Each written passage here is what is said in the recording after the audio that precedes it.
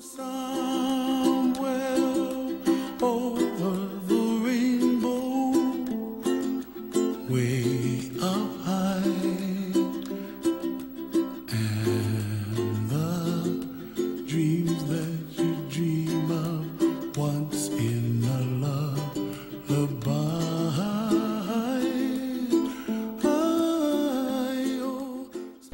This is the first part in a three-part series that runs the numbers on the supposed global flood of Noah. In this series we'll look at how much water was needed. We put that quantity into context and we look at the effects that much water falling on the earth would have and how it all went away. And we do this all from a truly scientific standpoint, working out the maths and physics involved as we go along. For all of the facts and figures in this series I used Wikipedia, which I freely admit is not the most reliable reference source, but it is one of the most readily available. So if you want to check my figures and calculations to do the maths yourself and maybe take the points I raise in this series further, or just prove me wrong, then you can do. So let's make a start. Mt Everest is the tallest mountain on Earth and stands at 8,848 meters above sea level. That's 8.848 kilometers. Now, the surface of the Earth is calculated at 510,072,000 square kilometers. This includes the land and the oceans, and although that figure is probably not entirely accurate down to the last square meter, this figure is close enough for what we need it for. Now let's do some basic maths. Volume in this case equals area multiplied by depth, so 510,072,000 square kilometers multiplied by 8.848 kilometers will give us the volume of the floodwaters required to cover the Earth higher than the highest peak.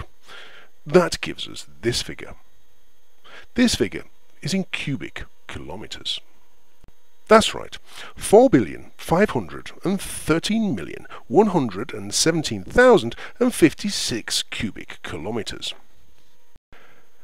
Now, all the surface water on the Earth, including the world's oceans, hold approximately 1,332,000,000 cubic kilometers of water, which accounts for around 80% of all water on Earth.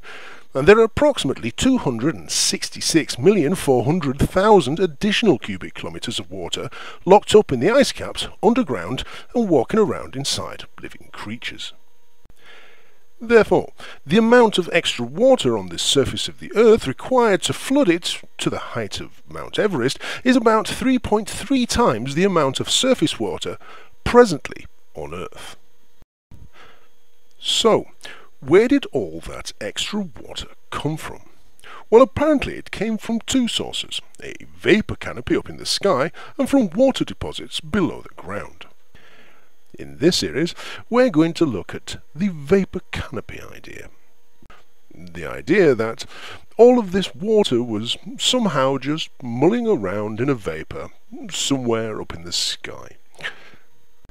Anyway, if only half of the water that was required was sat in a vapour cloud high above the Earth, that would mean that 2,256,558,528 cubic kilometers of water was sat up in the sky.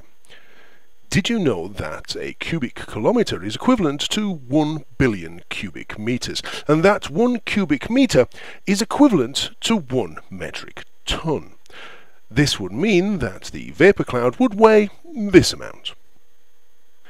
That's 2,256,558,528,528 billion metric tons. Now, here is a fun fact for you. If you have 2,256,558,528 billion metric tons of water pressing down on top of the Earth's atmosphere, then it is going to give you a pressure at sea level of about 4,400 tons per square metre, which is 6,258 pounds per square inch, or about 43,150,000 pascals, which is roughly equivalent to 430 bar or 426 times atmospheric pressure. I'm sure that you can see that Noah and his animals, as creatures that are used to living at a pressure of over 400 atmospheres, would have simultaneously asphyxiated, boiled and frozen from the lack of atmosphere, as all the atmospheric gases condensed into liquid or sublimed into solids due to the sudden pressure drop of going from 426 atmospheres to just one. We better hope that the Ark is a hyperbaric chamber. But let's continue. Now, this water in the vapour canopy was in the form of a vapour, hence the name of the canopy. The maximum water saturation of air at 30 degrees Celsius, 100% humidity, is 30 grams per cubic metre. Or if you do the maths, that works out at 3/100,000ths of a cubic metre. Any more than this and the water vapour will start to condense. Therefore, the minimum volume of our vapour canopy, if it contained just half of the water required to flood the Earth, would be 75 sextillion, 218 quintillion, 617 quadrillion, and 600 trillion cubic meters, which is 75 trillion, 218 billion, 617 million, and 600,000 cubic kilometers.